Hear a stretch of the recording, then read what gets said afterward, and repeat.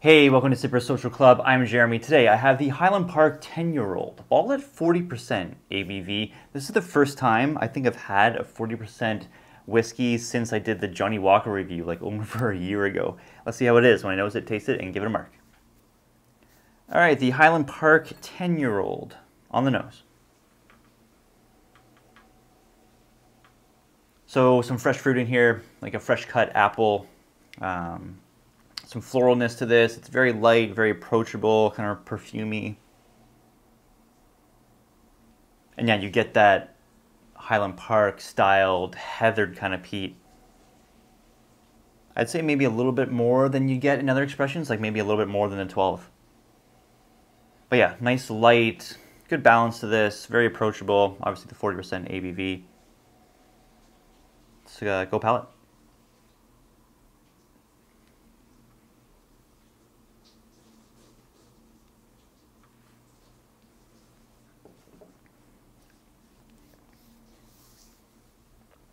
Really nice on the palate.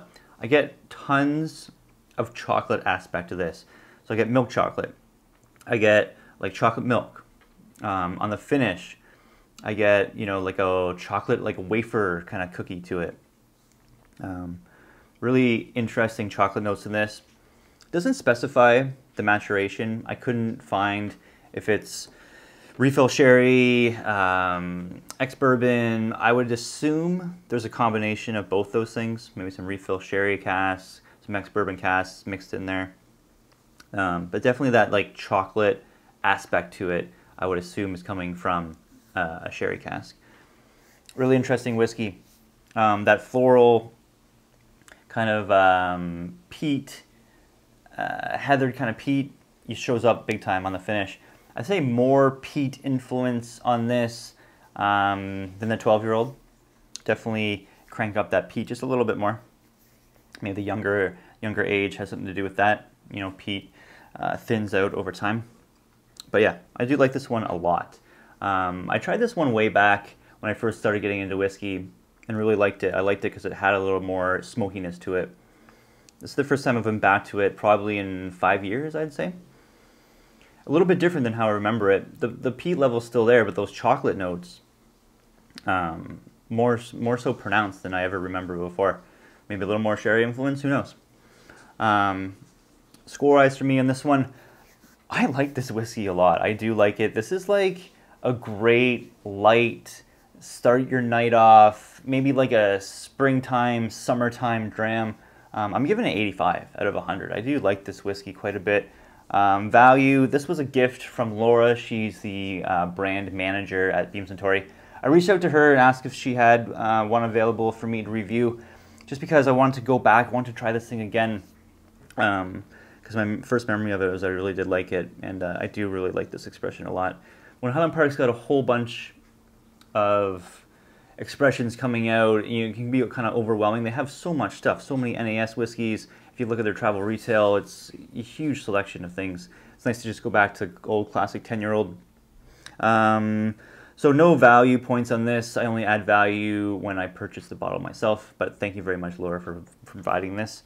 Not available in the US market for whatever reason. I think it's just UK, maybe other parts of the world, Canada, but I don't think they bring it into the US. Kind of unfortunate.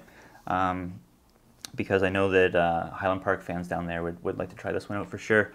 Price-wise, I think it's MSRP £30, which is a very respectable score. I'd definitely pay that. Here in Ontario, they want $63, $65 for it. It's priced pretty much the same as it is the 12-year-old here. Maybe it's like $2 less, which I kind of find interesting considering it's 40% ABV, not 43, and 2 years younger. You would think the price point would be more in line with the MSRP of £30. £30 is about 50 Canadian dollars, give or take, maybe 50, 53. So yeah, maybe a little bit overpriced here in Ontario, because you'd always just buy the 12 for a couple bucks more. You're getting 2 more years, 3% more ABV.